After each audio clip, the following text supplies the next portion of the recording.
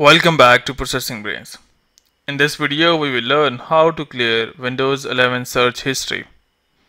So here, if I go to my search, you'll be seeing that I have this recent searches available on the go.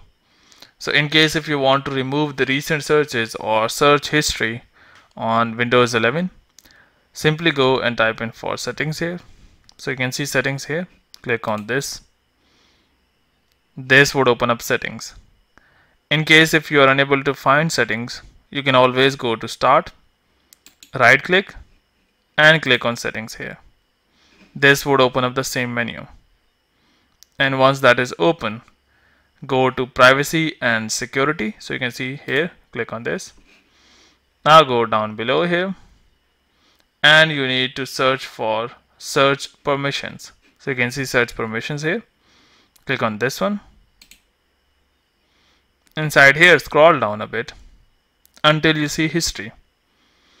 So search history on this device, you can turn that off as well, but you have an option of clear device search history. Click on this one, and once you click on this, so the search history on this device will be clear. So if I again go to your start, so you can see there is no search history. Now this is suggested. So hope by doing so you will be able to clear Windows 11 search history. But before you go, please like, subscribe and share. Thank you.